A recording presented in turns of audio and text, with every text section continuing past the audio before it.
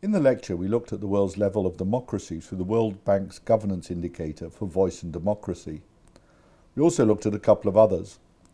We rejected the Freedom House Index, but we did have some sympathy for the Democracy Index constructed by the Economist Intelligence Unit, but its coverage was too wide.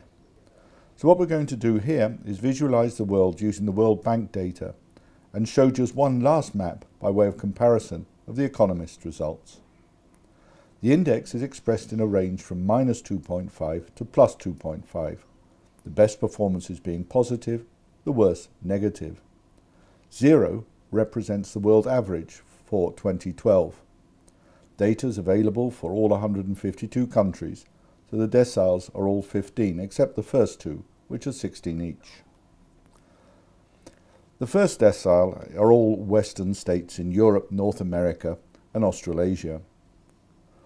Although the United States, Germany, France, and the United Kingdom are all in this decile, the remainder is dominated by wealthy, small and medium-sized states.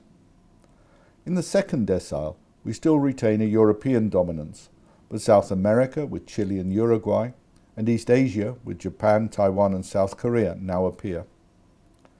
The third decile increases the regional representation. We see the large states like India and Brazil appear. And towards the end of the range of the fourth decile, we pass through the world average. We'll now scroll through the rest without further comment, but don't forget you can pause the visualization whenever you wish.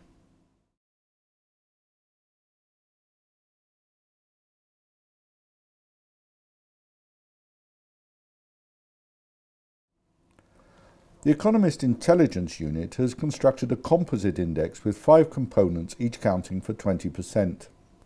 As we said in the lecture, strictly speaking, only 2 of these, electoral processes and political participation, cover the same ground as the voice and accountability indicator, so we shouldn't really expect a strict match between the 2 sets of results. And if you look closely, there's some slippage between the decile, but there's no real great shift in the picture.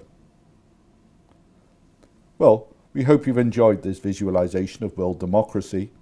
Both sets of data are in the database accompanying the course, and here you can see the differences in more detail.